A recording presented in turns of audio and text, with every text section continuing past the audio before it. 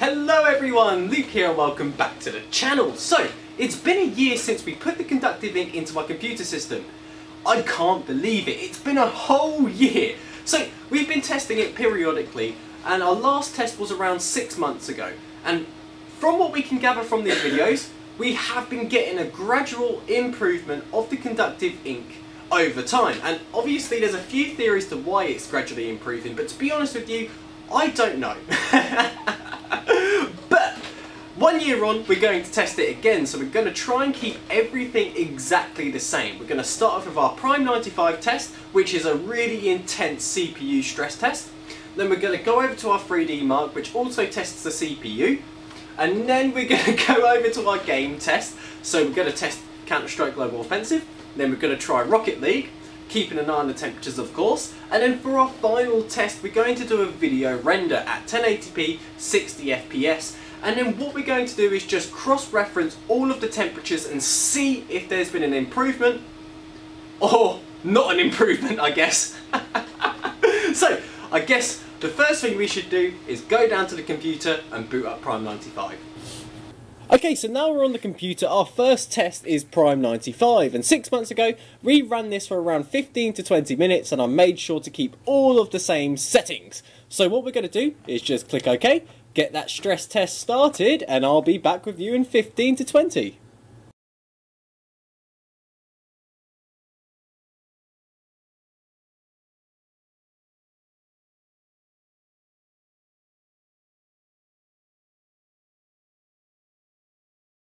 And there we go, that's our Prime 95 test completed. So that was running for around 15 to 20 minutes and we saw an absolute peak temperature of 78 degrees Celsius. If we compare that against 6 months ago, we got 82 degrees Celsius. So that means today there was a 4 degrees Celsius difference, which I think is really cool. But we have to take into account ambient temperatures, and we'll talk about that a little bit more towards the end of the video. But now it's time to test our 3D Mark. So let's do it. Okay, with our Prime 95 test done, it's now time to test our 3D Mark. We're going to keep everything exactly the same, so we're going to be running this night raid. So, I don't actually have to have Specky open in the background to keep an eye on the temperatures, because 3D Mark will do that for me, and that way I'm actually not having extra applications running in the background, which I think is kind of cool. So, let's run this.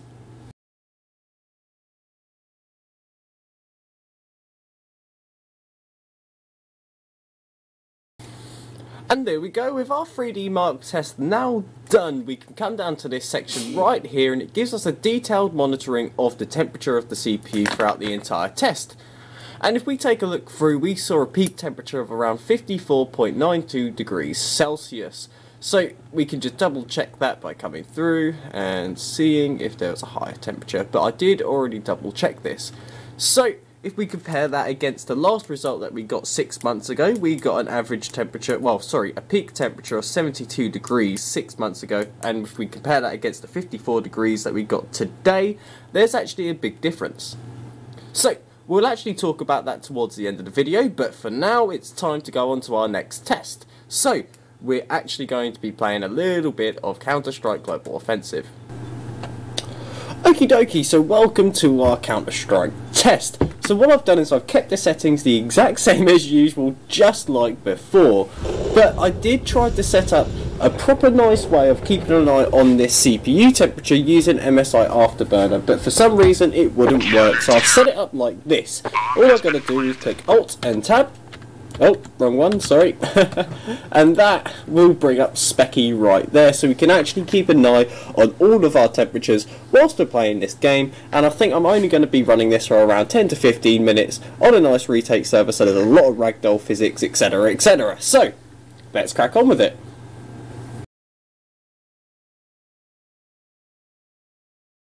There we go, so I've been playing this for around the last 10 minutes, and I have to admit something.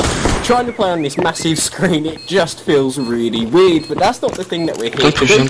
We're here to take a look at the temperature whilst it's under load. So, we saw a peak temperature of around 47 degrees, which I don't think is too bad at all. So let me quickly write this down, and then again, as we get towards the end of the video, we can cross-reference these. So, well, I might as well play this last round and then we'll go into our second test.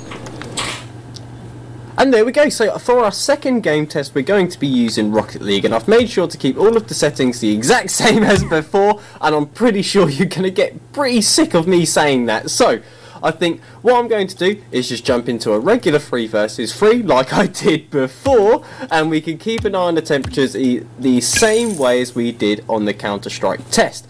So that means I have to just Alt-Tab into Specky and I can keep everything open nicely without Rocket League becoming a background application. So let's crack on.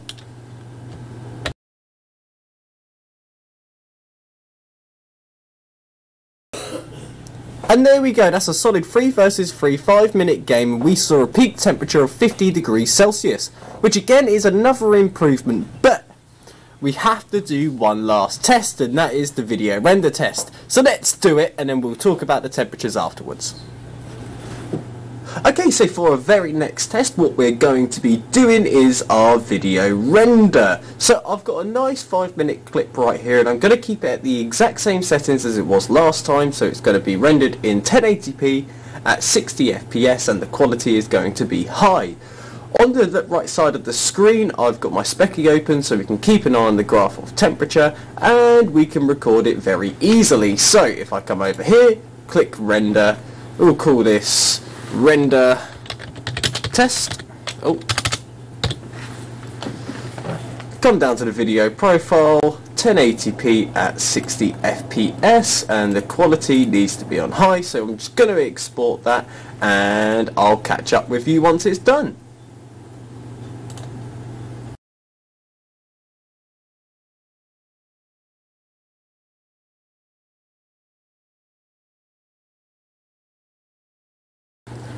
And there you go, with that video render now being completed, we saw a peak temperature of 53 degrees Celsius.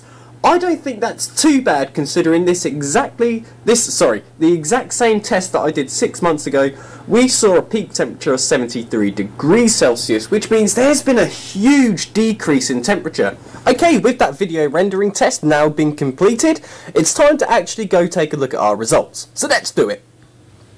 And there we go, with all of them tests now done, I made sure to record all of my data, but before we actually start rifling through all of that, there was one thing that I forgot to mention, and that is ambient temperatures. And unfortunately, 6 months ago, I never stated the ambient temperature, which is a little bit annoying, but I did have to go out and look up what the temperature was on that day, which was the 30th of July, and the temperature was 14 degrees Celsius. So we're actually going to go off that figure, and there will be a slight margin of error for sure, but we're just trying to get the ballpark figures. So now we've gone through that, let's actually go through the data.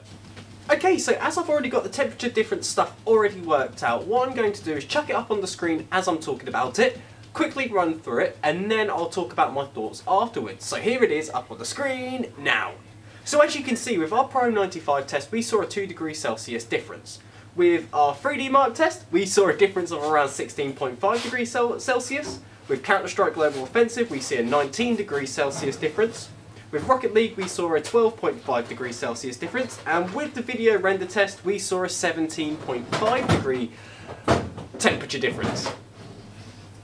It's a bit of a shame about that summer result for sure, but in today's test, this has performed absolutely amazingly. And I was going to do an autopsy and take it out, but because it has performed so well, I've decided to leave it in. Why not? So, with that being said, that does actually bring me to the end of this video. I really hope you enjoyed it, and if you have any questions, suggestions, answers, don't hesitate to leave them in the comments, and I'll try my best to answer them all. Anyway guys, I hope you have a fantastic day, and I'll see you later.